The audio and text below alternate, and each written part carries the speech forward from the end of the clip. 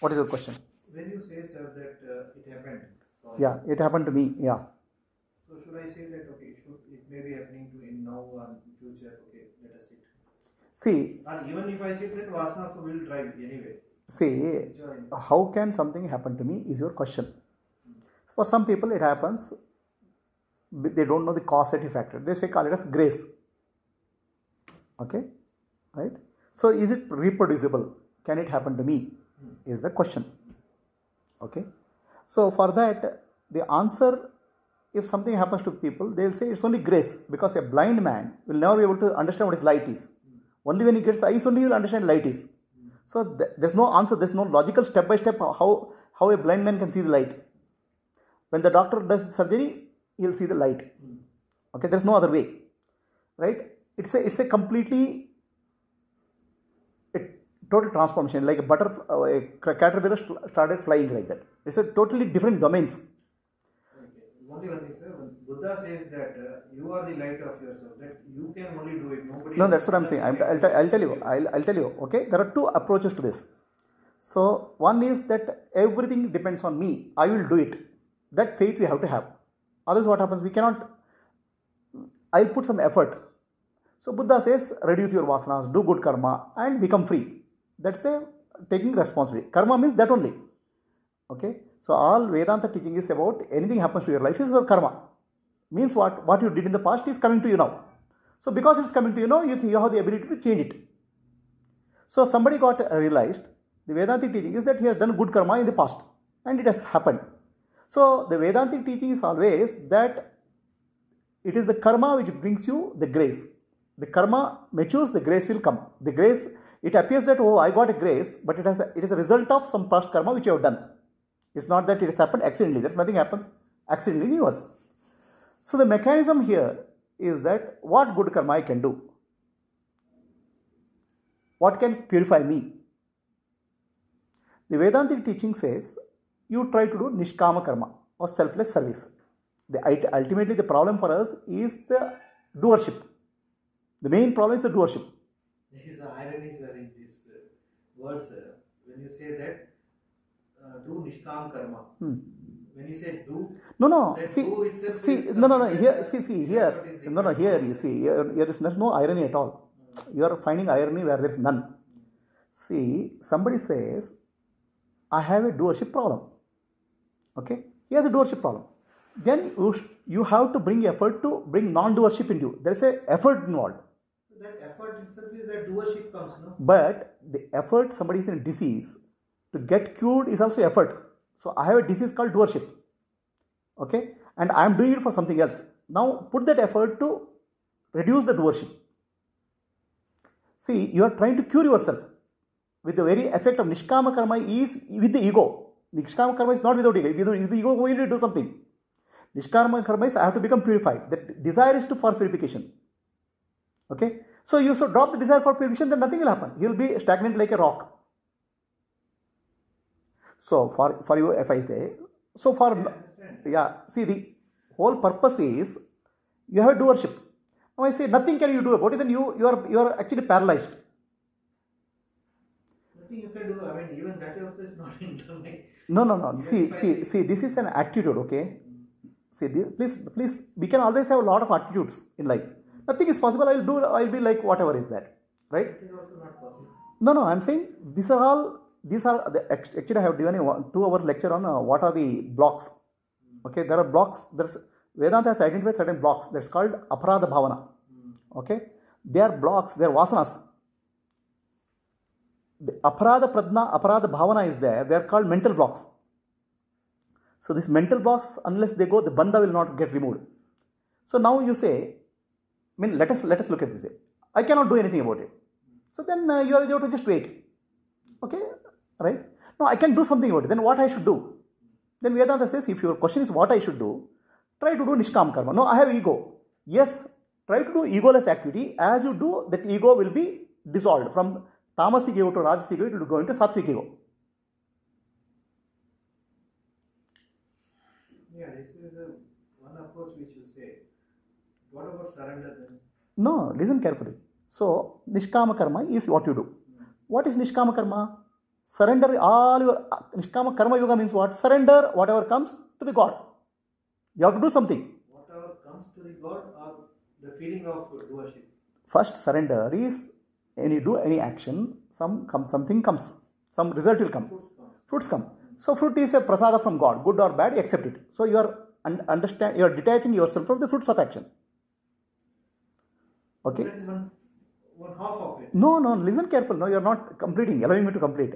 So fruits of action is where you start. Because see, a person is just learning to grow. So he start dedicating fruits of action. Then gradually his mind becomes calmer because fruits of action will agitate him. Then you do act with service. Any act you do, this is motivation. I want happiness. The selfishness is there. So you take up some activity, small activity, which is selfless, where there is no motivation for the selfish motivation. Selfish motivation. Yes, sir. To cure. All motivations are selfish. No. See, please understand. I have a problem and I want a solution. Now you say, you have a problem, be with the problem, I can say. Now Vedanta says you have a selfish motivation. Try to do some, it's ultimately all conditioning of the mind, programming of the mind. So your mind is programmed for selfish action. Now you start programming your mind for unselfish action. The reverse programming you try to do. What is unselfish action? If I want to help, I will ask you what is in for me. So if everything I expect is something return. So I will do something for somebody, help somebody. I become happy out of it. That itself is purifying you. And if I give sir dana, I will do. Okay, I will give donation to everybody So, to help everybody. Correct. So it is categorized as So, unselfish. Yes, but you also teach. But what is my aim in that? I want moksha. That is why I want to do. Correct, Appa. To desire for moksha is what you frees you. If somebody is ill, okay, desire for health is not a wrong problem. See, people say drop desire for moksha also. It's not correct. You have to have a positive movement in life. The positive movement is from selfish act to try to unselfish act. What selfish act you are doing is a conditioning now. You are conditioned in the society. If I recognize it that is nothing is unselfish, everything is... No. See here, please understand the definition of unselfish act itself is told very clearly. Definition of unselfish, there is a selfish motive to purify yourself. Yes. That's okay. To drop somebody is drinking alcohol. Okay, so he is a condition to drink alcohol. You tell him don't stop drinking alcohol, start working in the field.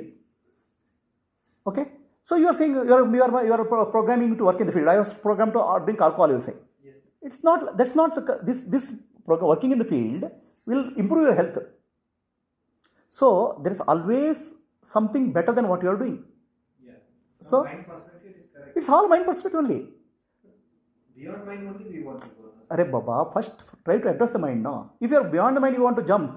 It's like either you have So there is only one way that you have to purify mind and then only you can go beyond mind. Listen carefully. So there is no need to purify the mind. You can jump the mind. If you can jump the mind, you will not ask this question. Yeah, that is why I am asking how to jump the mind. That jumping the mind is not possible for you because jumping the mind, all the data you already have, all teachings you have heard. So you should have jumped, right? Correct. Vedantic teaching you should have heard, jumped. You are not jumping. Correct. So that means there are vasanas in the mind which are blocking. Okay. The blocking vasanas you have to overcome. Okay. How to clean the vasana? So the blocking vasana Vedantic teaching is only one way, is nishkama karma. Okay, main vasana for all of us is called doership. So you may understand non-doership theoretically, but still deep inside we have a doership. That's why you are asking the question how to jump. How to jump means doership you are bringing in. Yes, correct. Correct, no? So the doership is the vasana. The doership vasana, nishkama karma you have to do. Now nishkama karma is also vasana. I have a desire for that. Yes, here is the desire. The desire is to drop the doership. Okay, desire is to get well. So the doership is a conditioning of the mind. If the mind can be conditioned with alcohol, mind can be conditioned with also non-alcohol. So gradually you condition the mind for non-doership. That is the first level of program. So the karma yoga is prescribed as always a first level activity in spiritual science.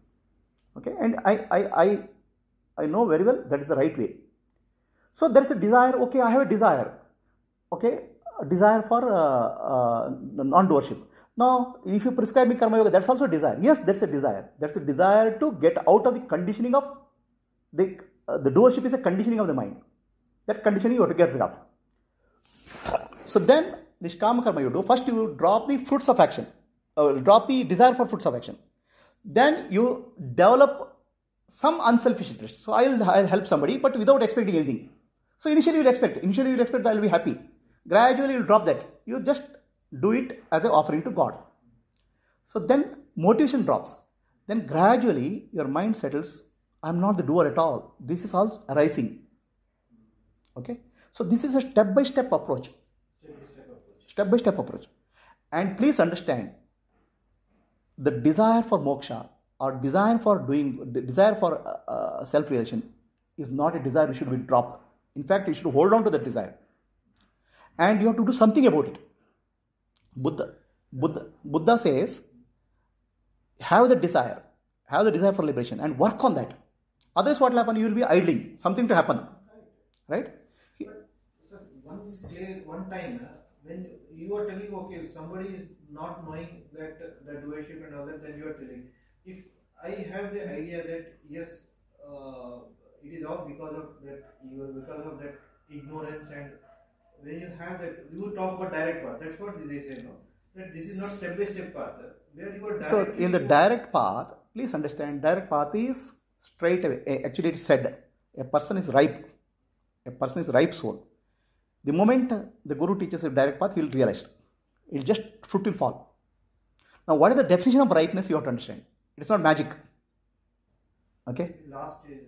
That the person has matured through the karma yoga and devotion service. The mind has become pure. He is just a ripe fruit. Just touch it, it will fall. Okay? Just the moment you hear the direct path, he will get liberated. This is called Uttama Sadhaka. Now, if somebody says, I've got the truth and I have understood the truth, I am not liberated. But sir, when you say direct path, it's also a path. So, what you say is that actually it is getting from other person to him. That other person is making you liberate. No. You said no. When somebody says and he gets liberated immediately. See, it is like a crow is sitting on the tree and a mango falls.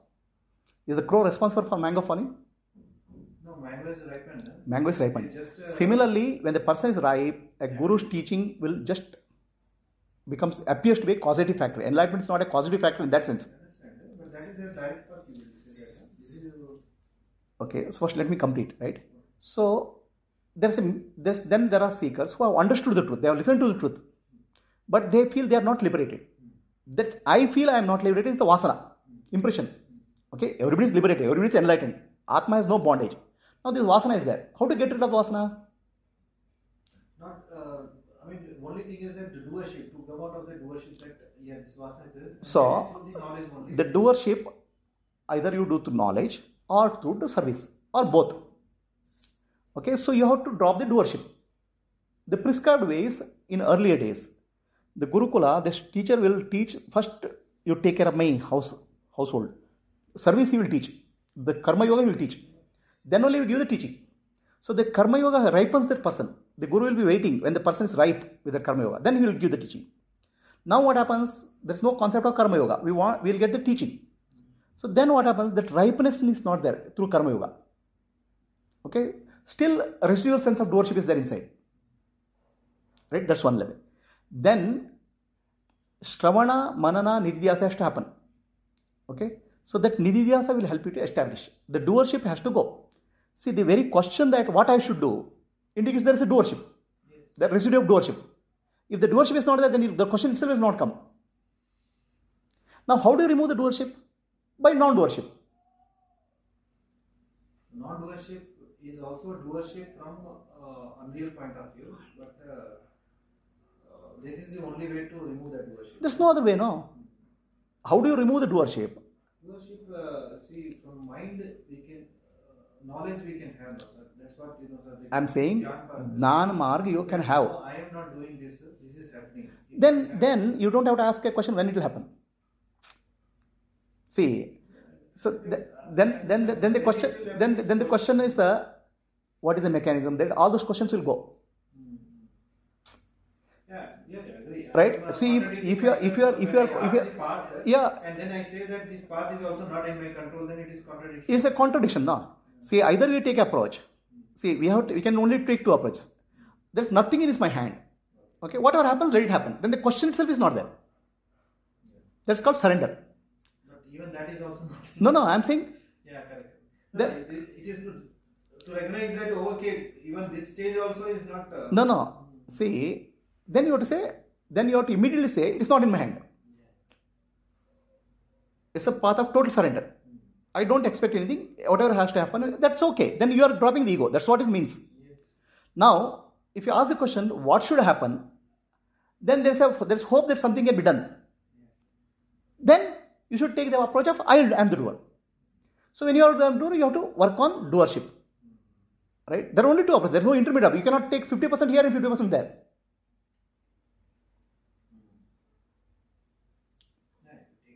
But when Krishna Manan and all that, when they speak, and Nisargadatta speaks, they don't talk from the point of view that service, you do service.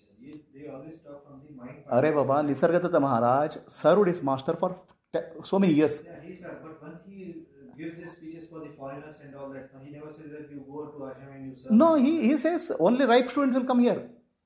Only mature people will come here. Other people. Even he was doing bhajana after Correct. Also. Correct. Doing bhajana, abhanga, See, you listen to my teaching. Okay, then you get realized you are mature enough. If you are not mature enough, what will you do? The vasanas are Still there. That's the answer. See, I never ask anybody to do service. But I tell you, this is the teaching. And the teaching is so clear, you have to get realized. And I have seen people also. In my own class, I have seen people with one talk, people can get it. Some of them. Okay. There are many people who are young kids. 7-year, 8-year-old can get it. Okay, their maturity, samskaras are like that. Okay. The same teaching. Sitting one person here, another person here. One person is getting about other here. Then what is the difference? Their background. Now this person, what I should tell? Okay, teaching is this much only. What did you do? So then I say, you have doership. Do service. Right? So I can say, no, don't do anything. Just wait. That's also possible. Just surrender. Then person cannot surrender. She says, I have to do something about it. What do you want to do about it? Right? To say, do nothing and surrender, is it easy?